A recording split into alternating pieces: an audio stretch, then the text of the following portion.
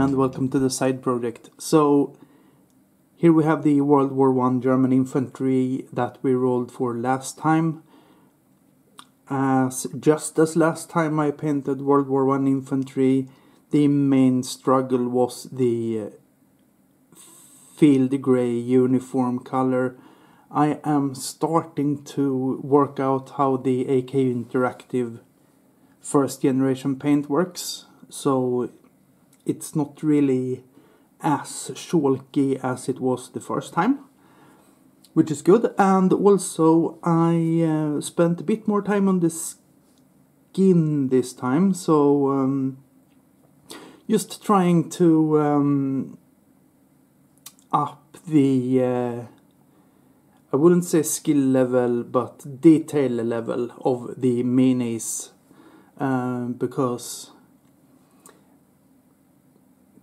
the ones I do for the side project are, for me, good tabletop minis. It's nothing that I really would put on a competition.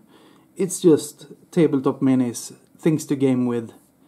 And yeah, so that is where we are with the side project.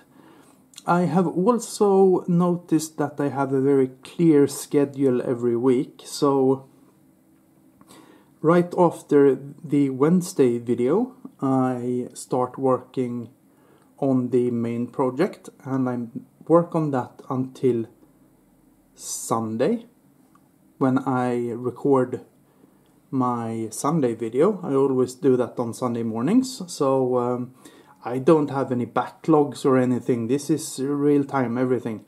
And after I release that video on Sunday, I start painting the side project, and I do that Monday, Tuesday basically, and then I record the side project video on Wednesday. So I think this video will be released in like 30 minutes maybe. So yeah, let's look at rolling for the next side project. Rolling for next week's side project, starting from top left as always, we have Polish infantry, winged hussars, Germans, Russians, Germans, and some Stargrave. I really want to paint the hussars, and I want the Russians off the list, I think. So let's see. Russians. So if you have any comments or questions or anything, put them in the comment section below, and I'll see you on Sunday for the third video of the train station.